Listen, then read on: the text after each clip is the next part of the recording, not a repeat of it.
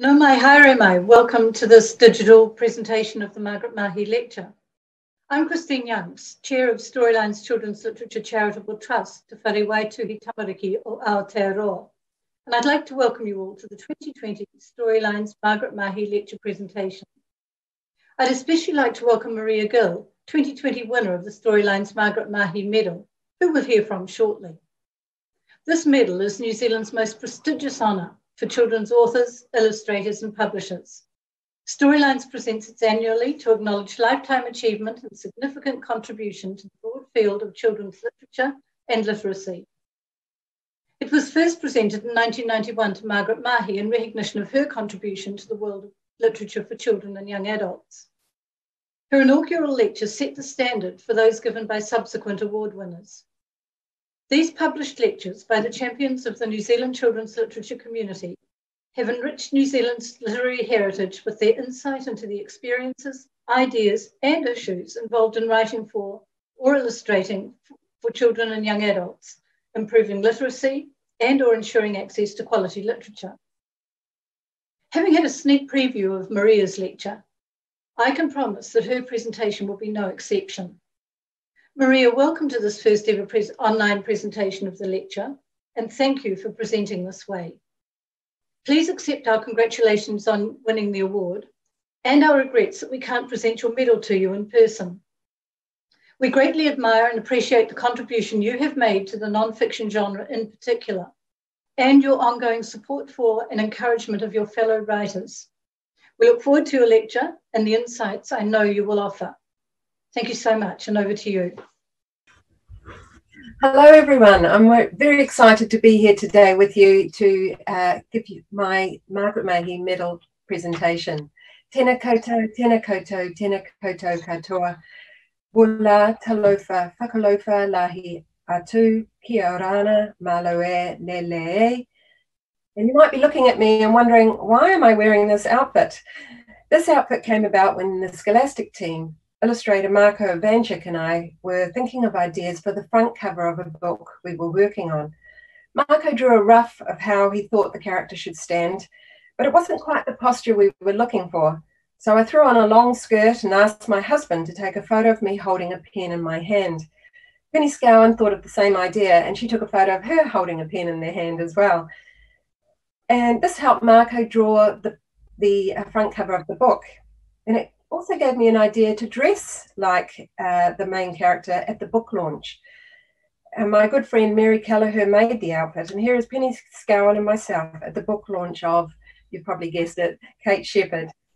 And the reason why I've worn it today is to show you the lengths I go to make my stories real for children. I'm not the only author who does. Fifi Colston, Gareth Ward also dress up in their steampunk costumes, and there are others who also do it. I write non-fiction books about historical events, famous people, and our wildlife in a creative way. Part of that is bringing it alive, whether it's dressing the part or getting kids to act it out with me or using props. And you might see a few of them up the top there. But I'm getting ahead of myself. I'd like to first thank you all for tuning in today. There are people who've been there with me throughout my writing career that I'd like to acknowledge. My critique group, Lorraine Orman, Chris Gurney and Heather Arnold. And I'm also here also because of a lot of writers who have been very supportive, especially Fifi Colston and Melinda Shemanek. Then there's all the wonderful Kiwi Write for Kids authors and Yak Book who I've been associated with over the last 18 years. I feel really supported by this awesome group of writers and illustrators. Also thanks to all the publishers who publish our New Zealand stories. I especially want to mention Lynette Evans and Penny Scowen from Scholastic. They produce beautiful books, and I'm really proud to be published with them, as well as New Holland, Penguin, Reed in its day, Podden and Burton, and lots of educational publishing houses. I'd also like to thank my family, my husband Rod, my son Tristan, and my daughter Rhiannon, and my mother and father. They've listened to many drafts of stories with patience. One organisation who has been very supportive to New Zealand children's writers and illustrators is Storylines, and I want to thank them for honouring authors and illustrators with these awards and medals that they give out every year. Congratulations to all the winners and those whose books were selected as notable books. I also want to give thanks to a very special lady and her family. I interviewed her for my book, New Zealand Hall of Fame, many years ago. People told me I should include Catherine Mansfield or Janet Frame, and I said, no, I'm going to include an author that all children will know. And when I'm in schools, I encourage children to guess who it is. I give them a few clues. She's a New Zealander. She started making up poetry when she was 3 years onwards. She wrote stories about witches, pirates, and sharks. And they'll either say Joy Cowley, and she's also a very valid person, or Margaret Mahy. But sometimes they'll say David Williams, and that's the world we live in, where overseas authors are more well known in New Zealand today, except Margaret and Joy, of course. Margaret was an inspiration to a lot of writers and readers. Her books, today's events, the Premium Book Award, and her medal keep her name living on. It is an honour to be here today to accept the Margaret Mahy Medal Award. When Christine Young emailed me to say Storylines was awarding me the medal, at first I couldn't believe it. In fact, I wondered if I was in a time warp. I thought she was talking about the Margaret Mahy Award I'd won at the 2016 New Zealand Book Awards for Children and Young Adult. I reread the email twice. Then, dumbfounded, I turned to Fifi Colston, who was with me. We were teaching reading and writing illustration workshops for Write Like an Author and Draw Like an Artist in Wellington. And we were on our lunch break. And I said, I think I've just won something. I read it out, and Fifi jumped up and hugged me, saying, you've just won the Margaret Mahy Medal. I don't think the reality settled in for quite a while afterward. When all the congratulations came in from the wonderful group of writers and illustrators, I did feel the imposter syndrome, and I antagonized over the speech for quite a while. Lockdown intervened, and to take a positive out of a negative, it gave me extra time to write the speech. What I've realized is it's especially an honor to be a representative for the non-fiction writers community. There's been only one other non-fiction author, Andrew Crow. He won it in 2008 and gave a speech about creative non-fiction books. Interestingly, that was the year I first came across creative non-fiction picture books. I'm going to take this opportunity today to talk about non-fiction, why I've written the types of non-fiction I have, and how I think they hook young readers in. I'll also talk about how, as a non-fiction author, I've tried to reach my audience in schools, libraries, and outside. I started my career writing expository non-fiction books. Because of my teaching background, I was always asking, how can I hook children in and keep them reading? I didn't want children to just read my books for research. I wanted to make the books entertaining as well. For example, in Save Our Seas, I used skipper L.B. Tross to take the reader on a voyage to different coastlines around New Zealand. Each page has a joke, some facts about sea creatures, and diagrams and illustrations to emphasize other information about these animals. Vivian Lidgard drew the illustrations. In Earthquakes Shaking New Zealand, I asked Marko Ivanchik to draw the earthquake god, and he talks directly to the reader. There's a timeline that displays the very first recorded earthquakes in New Zealand and around the world up to the publishing date of 2018. In running the country, I included biographies of many politicians who have governed the country, making sure that Māori and women were also in the book. And there are lots of other features to draw the young readers in. There have been many excellent non-fiction books using the same techniques. These books are very relevant today. They're used in the school curriculum for refugees wanting to learn about New Zealand culture and for kids who obsess about particular subjects. Grandparents, bless them, also buy them for their grandchildren. Research in America reveals that 42% of students would rather read expository non-fiction. 25% prefer narrative storytelling, and 33% of children enjoy both styles equally. Interestingly, the buyers of children's non-fiction, librarians, teachers, parents, prefer narrative stories, 56%, expository, 8%, and 36% prefer both. Well-known American writer Melissa Stewart says that expository-loving info kids read with a purpose to soak up facts, ideas, and information about topics they find fascinating, whereas narrative nonfiction gives readers an intimate look at the world and people or animals being described in a storytelling format. The scenes often include expository bridges that provide background information. In Melissa's article, Teaching Nonfiction, What You Need to Know About the Differences Between Expository and Narrative Styles, she wrote that experts recommend a 50-50 mix of fiction and nonfiction, with 2/3 of the nonfiction having an expository writing style. Yet research shows that classroom collections only have 17 to 22% nonfiction overall, and only 7 to 9% expository nonfiction. I often ask children who loves nonfiction books, and the majority by far are boys. Boys often have a passion for science subjects such as volcanoes, war, dinosaurs. They like small fact boxes, a mix of text and illustrations displayed on the page, and that they can start the book anywhere. Dr. Barbara Moss, a professor of literacy education at San Diego University, said, "Early exposure to the language of nonfiction helps enhance children's understanding of exposition and may prevent the difficulties many students encounter with those texts later on." Moss also said there are no other genre of books that have changed as much as nonfiction, and I really noticed that over the last 18 years while I've been writing them. American educationalists changed the reading habits in schools, believing if teachers encourage children to read nonfiction early, they will be better prepared for high school onwards, and where 80% of what they will read and write will be nonfiction.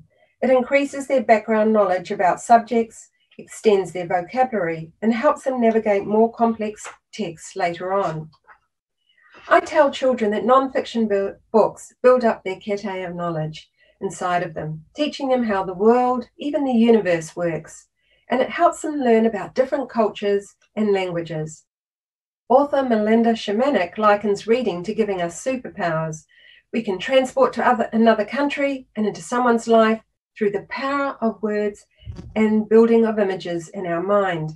There is plenty of research about the power of reading books. It helps children put themselves into the shoes of others and grows their capacity for empathy.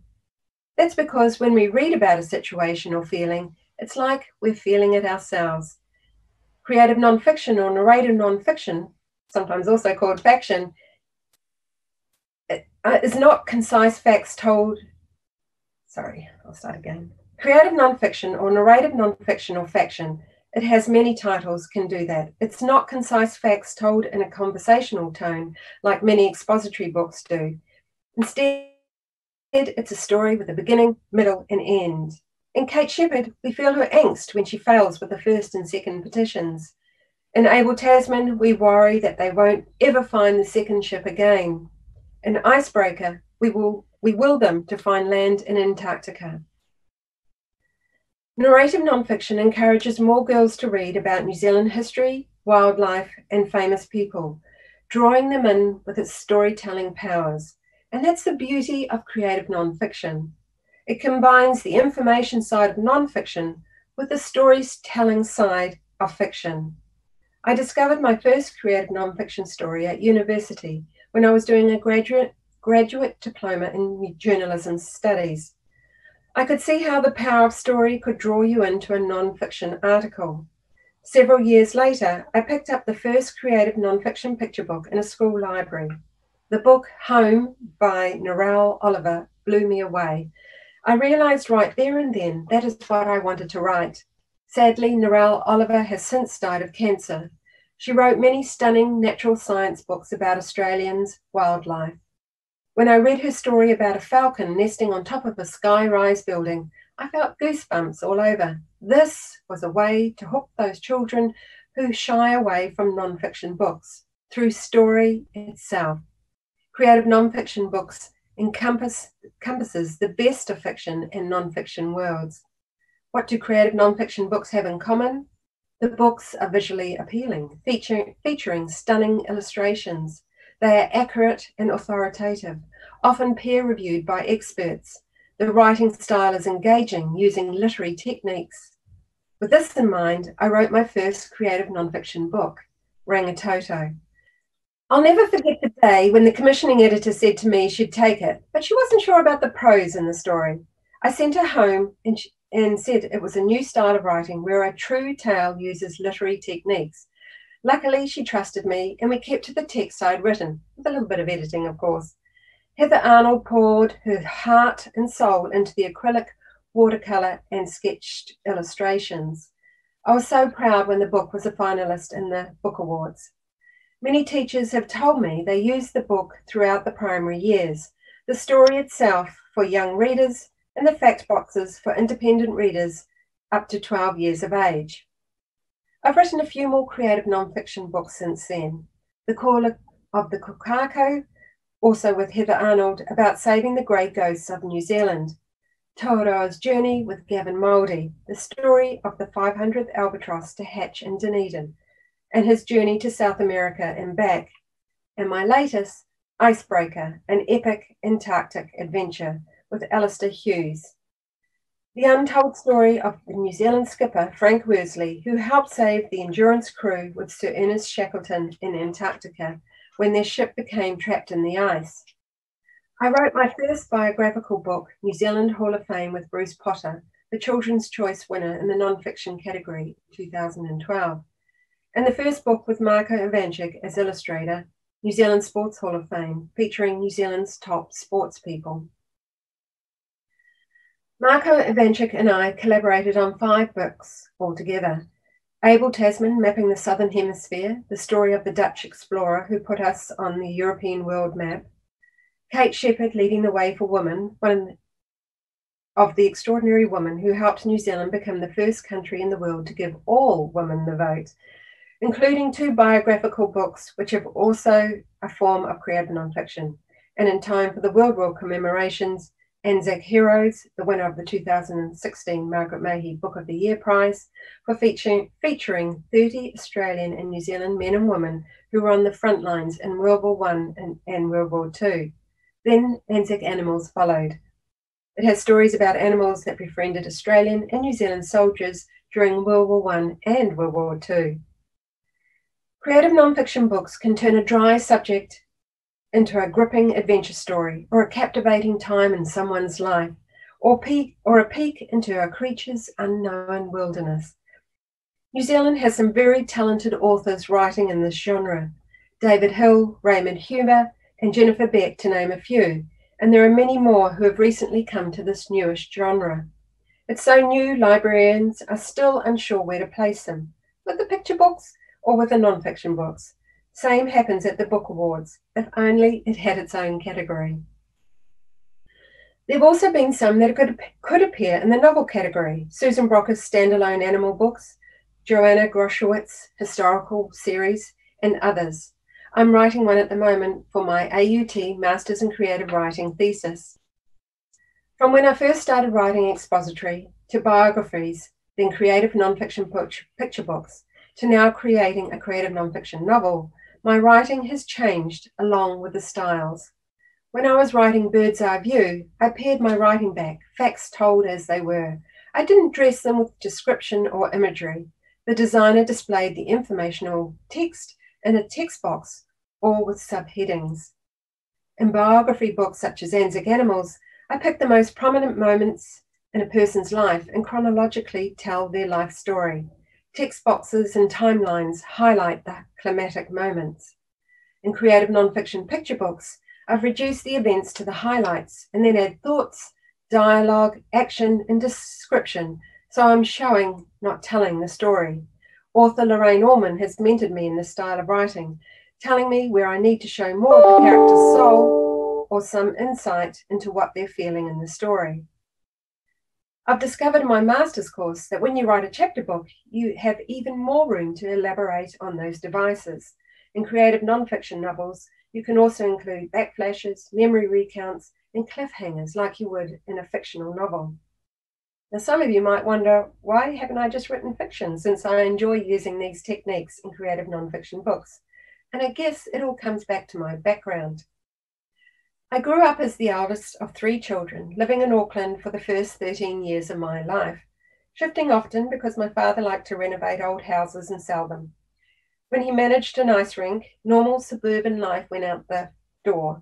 For the next 3 years, we spent most of our life in an icy building, watching long-haired teenagers racing around the rink, and we all became ice skaters, competing in Auckland and national competitions.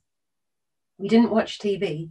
We ate our dinner at the rink, played pool, and came home when it was bedtime with Mum, while Dad stayed at the rink working until midnight. This experience gave me an interest in sports psychology. I knew the only thing holding me back in competitions was my lack of confidence in myself, and that's why I wanted to write a sport book that gave kids tips on how to further their sporting techniques much later. After one stormy separation and makeup afterwards, we moved over to Brisbane, Australia to start afresh. We lived in a small caravan and travelled for 2 years around New South Wales, Victoria and Queensland, driving mostly in the outbacks, fossicking for stones, fishing in freshwater creeks, swimming and biking around caravan parks. We met many unusual characters, found ourselves in a few hotspots sometimes, and carried on being the dysfunctional family we were. Still no television or radio or even books to entertain us. Adventures on our bikes and observing nature kept up our interest. The only way I could socially distance myself was to throw myself into my correspondence studies. My parents gave up trying to coerce my brother and sister into doing their schoolwork. It was living amongst the wilderness, making our own fun and letting our imaginations go wild that gave me an interest in writing about New Zealand's natives and how we could save them. I believe if we can give kids the tools to help endangered animals, they'll feel more empowered to do something about it. When I left school, I travelled for 3 years, mostly by myself. I was a nanny in Greece, a shepherd and grape picker in Israel, and a barmaid in England. All the travel and work experiences gave me an interest in how people tick. That led to writing biography books with the underlying message in these stories to give it your best shot, pick yourself up after a disappointment or setback, and strive for your dreams. When I came back to New Zealand, I knew my heart wasn't in working in an office anymore. I felt trapped within its 4 walls. I went back to school, university, teachers' college, and then another degree completed extramurally while my children were babies. I loved it. Surprisingly, I didn't love teaching. I enjoyed the creative side of it, devising interesting lessons, reading aloud to kids, and growing their young minds. I didn't like dealing with parents and naughty children. I left to be a stay-at-home mother and write on a lifestyle blog with lots of animals. I also became involved with releasing a three-week-old Kiwis on Motuora Island for 8 years, educating the public about the Operation Nest Egg program. That was 18 years ago, and since then I've had the privilege to write 1 to 3 books a year, 60 books in total. It hasn't been just about the writing for me. It was also being part of a community of writers and illustrators. Early in my writing career, I joined Storylines and New Zealand Society of Authors, then started up Kiwi Write for Kids. I felt there was a gap for people who wanted to write for children. When the group started, only Kathy White and Claire Scott had books published.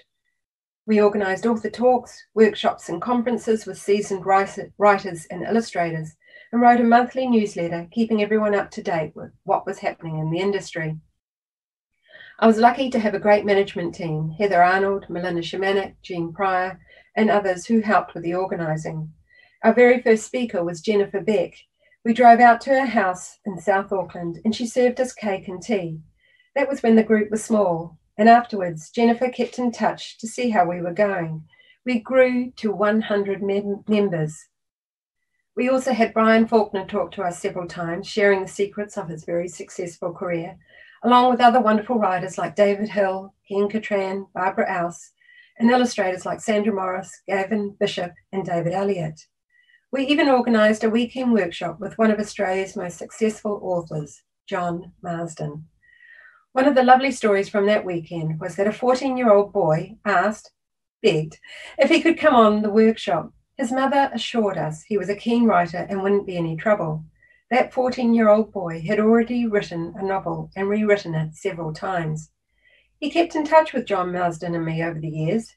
I learned later that he sent letters to famous writers in Australia and New Zealand, guaranteeing that he'd be a writer one day. When he turned 23, he self-published his novel, which he had rewritten 9 times by then. He's now up to book 6 in his series.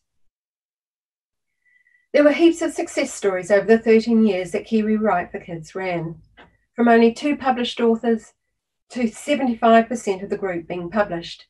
In fact, I remember 2 years after our first course, sitting in a cafe in Aotea Square after a Storylines Family Festival day and saying, just think, it could be us one day, giving one of those talks about our books. We grinned, crossed our fingers. It seemed an impossible dream, even an audacious one. We were so full of doubt, and it seemed such a difficult industry to break into. 1 year later, 2 of us had stories accepted, and the rest of the group followed. Over the years, I've visited a lot of schools through speakers agencies such as Read New Zealand, Speakers Inc. in Australia, Storylines, Duffy Books, and also privately. Even though I'd been a teacher, I was nervous about giving talks at first. My goal was to inform. I quickly learned that being entertaining was just as important. From experts like Brian Faulkner, Fifi Colston, and Des Hunt, through them, I learned to make my talks interactive. When giving author talks, I start with showing students a picture of myself at 12 years of age.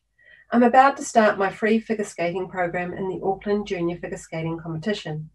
I was not a confident teenager, but I had practiced before and after school, and every day and the weekend. I tell kids that I believe everyone can achieve their dream if they practice hard for it. And my dream that day was to place in that competition. I thought my chances were slim. I was competing against 2 girls who had skated since they were toddlers. One was from England, the other from Canada. I'd only been skating for several years. I practiced every day and had the attitude of not giving up. I was determined not to win so much, but to do my best. I tell kids, I think I was more surprised than everyone that day when I won that competition. That's when I turn to kids and say, if you practice, don't give up, and try your best, you can achieve your dreams too.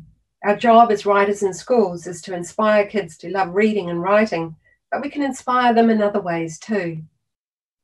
I then segue into the grown-up me, saying back then I knew I wanted to be a writer one day.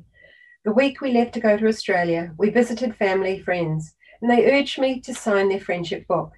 13-year-old me wrote, I want to be a writer one day. I didn't know how I'd achieve it. It was just something I kept in the back of my mind as I was growing up. I always read lots of books, and wrote lots of letters and stories. It wasn't until I had children of my own that I put that dream into practice.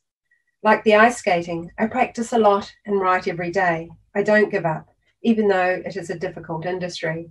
And I give it my best shot, always editing my work. When writing nonfiction books, I spend a lot of time researching. I've been fortunate enough to receive a couple of Creative New Zealand grants that enabled me to travel to Australia to visit the Australian War Museum in Canberra while writing Anzac Heroes and Anzac Animals. Because of my strong connection with Australia, I wanted to include Australian men and women and animals in the books too. Sometimes I must put my investigator hat on and delve deep for stories. For example, in Anzac Heroes, I wanted to include 2 Aboriginal soldiers. I couldn't find any information online or in books about Lance Corporal Albert Knight, who won a DCM medal. I resorted to the phone book and rang all the knights in Bourke, New South Wales. On the 6th phone call, I found a relative. He gave me several other people's phone numbers, and between them, I was able to tell Albert's life story. A wonderful outcome after talking to an RSL representative and putting him in touch with Albert's relatives resulted in a long overdue headstone and plaque being put on Albert's grave in 2015.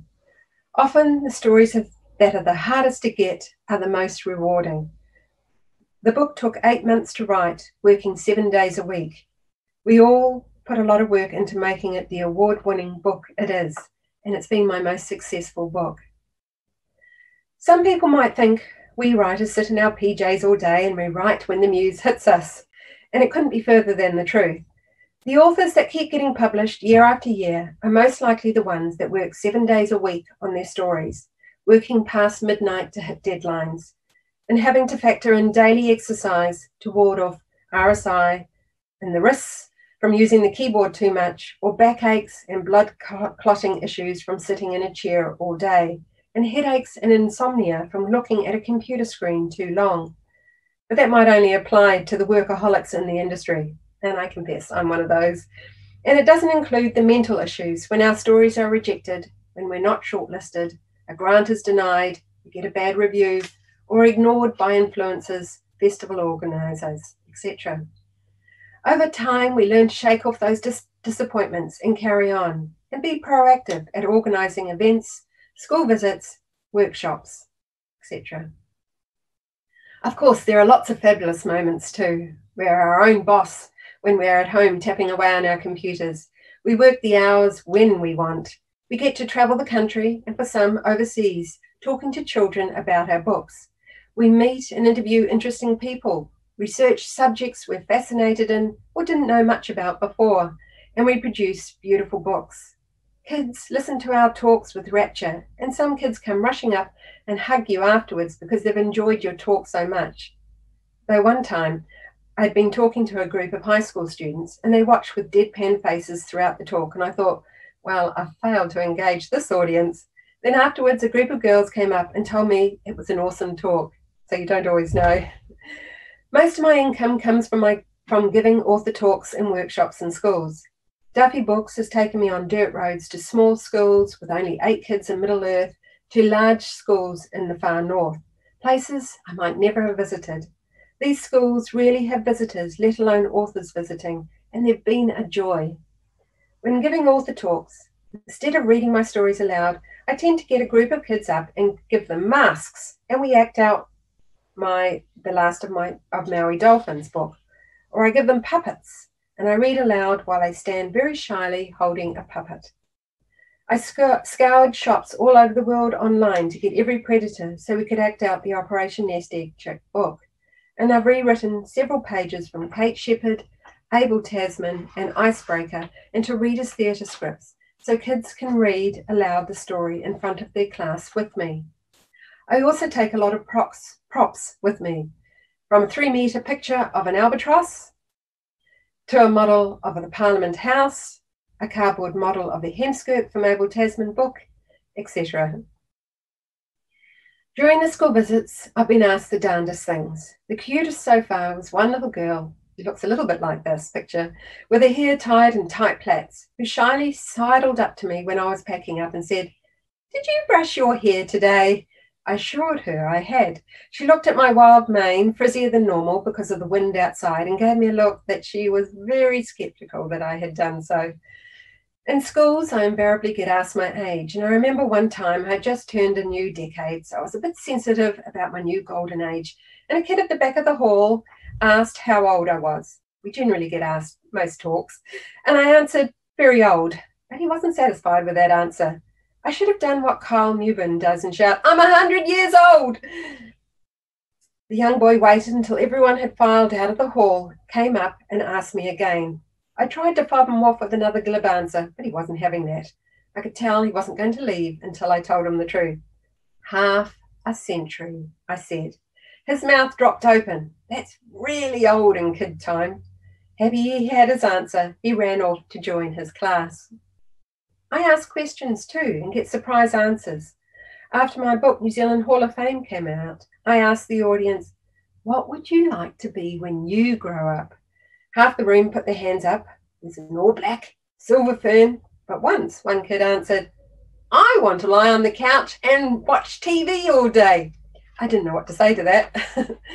As a full-time author, I need to spend a lot of time getting my books in front of my target audience. In the past, I've talked at libraries, signed books at bookstores, and attended events. I'm a teacher on Write Like an Author camps. Brian Faulkner founded and wrote the 1 to 3 day workshops. It's the most comprehensive writing course I've ever come across, and the kids love it. It's also fun. We play story sports, a bit like theatre sports, reverse charades using book titles, and covers and lines where kids guess the name of the book from the back blank cover or opening sentence. And they also do role plays. I've also organised a lot of literary events to help other authors and myself promote our books. We used to get crowds up to 100 to these events. Over the last few years, it's dropped to 20 people, and we've even had audiences as low as 3. What's changed over those years? Teachers and librarians are busier, have smaller budgets, and dare I say it, people are reading less. Also, if I ask kids what their favourite book or author is, most will name an international author or book. It's very disheartening for New Zealand authors, and I've tried to address it in several ways. Early on, I realised we needed to have more of an online presence. Children's books were really being reviewed in newspapers and magazines. I started up the Kids Book NZ blog with Lorraine Allman, who 12 years later is still one of the main contributors. Other authors have come on board, including Melinda Shemanek, Michelle Powles, Vanessa Hatley-Owen, Claire Scott, and Bryn Murray. We've had nearly 500,000 page views over the years, and it's now on Facebook and Twitter, helping to grow the audience of people interested in New Zealand children's books. I've also organised displays in New Zealand and Australian libraries. I held the first 2 New Zealand exhibitions at the National Library, and the third one travelled around libraries all around the country. Libraries packed it up at the end of the month and sent it to the next library. On the display boards, authors and illustrators showed what the research process was for their book. I took 2 of these books over to Australia and had a meeting with the Brisbane Central Librarian. They were keen to do something similar. They had a budget to pay designers to design the boards, and we printed them on foam boards. They displayed the Anzac theme boards around Brisbane libraries over a 2-year period. I sent the PDF files to other libraries around Australia, and they printed them off and displayed them in their libraries. They were displayed in libraries as far away as Broome, Adelaide, Canberra, and Tasmania. And we had authors such as Jackie French, Anthony Hill, Sally Murphy, Diana Wolfer, Claire Saxby, and others, including New Zealand authors and illustrators Melinda Shemanek, Glenn Harper and Jenny Cooper, David Hill and Fifi Colston, and Marco Ivanchik and I took part in this exhibition. For both exhibitions, I wrote a blog, included biographies, reviews, teaching resources, and interviews, and they're still available online if librarians and teachers want to access them. It would be great if our Aussie cousins and New Zealand authors and illustrators could cooperate on more projects like this. Trans-Tasman marketing would give us a more even platform against the hundreds of American and English titles that invade our bookstores every year. Those international publishers mass produce their books and therefore have more money to spend on marketing. So when you walk into a bookstore, the first thing you'll see are stand-up cardboard displays of David Williams' books, David Pilkey's books, and other international children's books. This has been a problem ever since I started writing and has only become more so over the years. But now we also compete with puzzles, children's toys, and fancy stationery. Thank goodness for the Dorothy Butler Bookshop, Children's Bookshop in Wellington, Books for Kids in Hamilton, and other like-minded bookstores that support New Zealand books and their authors and illustrators. And so I take this opportunity today to encourage you all, and I know I'm talking to the converted here, to read more New Zealand books. Make displays in your classrooms, school and public libraries of the latest New Zealand books. Read them aloud to your students. Use them in your high school English studies. Invite New Zealand authors and illustrators to give a paid talk or workshop at your school or library. And download the excellent teacher resource publishers have written for these books. We have so many gifted authors and illustrators in New Zealand. Let's not look over their shoulders to the international authors and books all the time. Even though we've just come out of lockdown, authors and illustrators have been busy producing new books. During that time, I rewrote the pandemic section of my disaster book. I started that book a week before the mosque massacre. It was being illustrated when White Island volcano erupted, edited when the bushfires in Australia were raging, and designed when the pandemic started. Now, I don't think of the book as being jinxed, more a sign of the times. With this book, we've recorded the very latest disasters in real time. After the pandemic, Scholastic delayed its release 6 months, when we're hopefully returned to a more normal. I've rewritten the pandemic chapter several times. Hopefully, we won't have any more lockdown scenarios. New Zealand Disasters, Our Response, Resilience and Recovery comes out in February, complemented with Marco Ivanchik's realistic illustrations. We didn't want a doom and gloom book though. Instead, we put a positive slant on the subject. I've written creative nonfiction stories about the disasters, what we've learned from them, and who the amazing people are that get us through this difficult time, and what kids can do to help themselves recover after a disaster. Disaster books always need updating, and schools study disasters at least every 2 years. During the pandemic, I also emailed people I had interviewed for a true animal tales book I've written, asking for photographs. Illustrator Emma Huya Lovegrove is drawing the animals at pictures, and you can get a sneak peek there. Scholastic intends releasing it in June 2021. It includes gorgeous stories. For example, a Burmese cat that competes in a dog swimming competition, a 12-year-old girl who's a koala whisperer, a lonely gannet, an unlucky in love albatross, a talkative kokako, and other funny, true animal stories. I've loved writing these stories and can't wait to share them with you. Other author and illustrator friends also have exciting new books coming out, so look out for them too. Now, it might be harder to get published today, but if you persevere and work hard, it is possible to get published in today's tricky times. If you want to write and get published, I suggest you attend workshops. There are plenty offered online at present. Go to conferences and write and read every day. I've been writing for 18 years, but still consider myself a learner. This year, I've participated in 2 online workshops and a Master's in Creative Writing degree at AUT. I've been very lucky to have author, lecturer James George as my tutor, and I've enjoyed meeting the other talented writers on the course, and the lecturers too. We're collating short stories and poems and producing an anthology due for release in December this year. Finally, what I've learned over the years is that writers are not on an island typing their stories. We're part of a vibrant community of writers, illustrators, publishers, designers, booksellers, librarians, reviewers, educators, and readers. The germ of an idea might start with an author, but it takes a village to make a book and a community to get it seen in the wider world. But writers and illustrators can't sit back and wait for everyone to come to them. We need to be proactive in getting our New Zealand books to our target audiences. That might mean participating in social media, writing a blog, reviewing books, becoming part of the Storylines and New Zealand Society of Authors team, or holding events. And it might also mean donning a crazy hat, a t-shirt blazoned with your book cover, or a costume to bring your books alive to a target audience.